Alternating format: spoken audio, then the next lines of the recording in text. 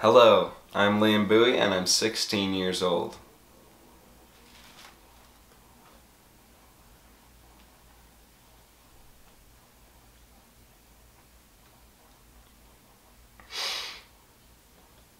I took this Votech class in high school, woodworking. I took a lot of Votech classes just because it was a big jerk off, but once I had this teacher by the name of Mr. Pike. He must have been like a Marine or something before he got old, you know. He was hard of hearing. My first project in this class was to make this small wooden box. You know, just like this box to put stuff in. So I wanted to get the thing done just as fast as possible, and I figured I could cut classes the rest of the semester and he couldn't flunk me as long as I, made the thing. So I finished it in a couple of days and it looked pretty lame, but it worked. Like putting stuff and whatnot.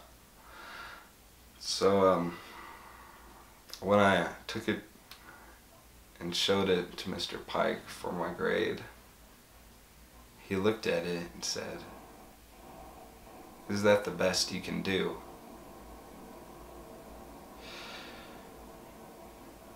And at first I thought to myself, hell yeah, bitch. Now give me a D and shut up so I can go blaze one with my boys.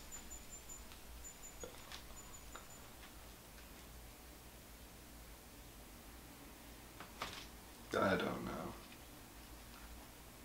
Maybe it was the way he said it. He was like not exactly saying that it sucked. I mean, he was asking, honestly, is that all I got?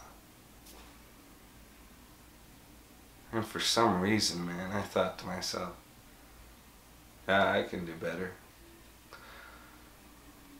So I started from scratch.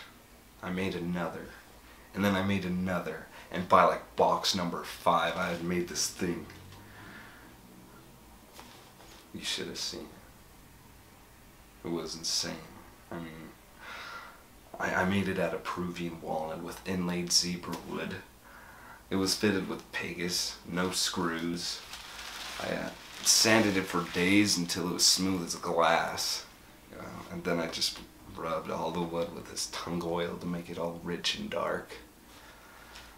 And it even smelled good. You just put it up to your nose and just breathe it in. It was perfect.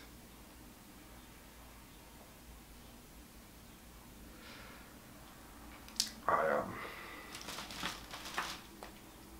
gave the box to my mom.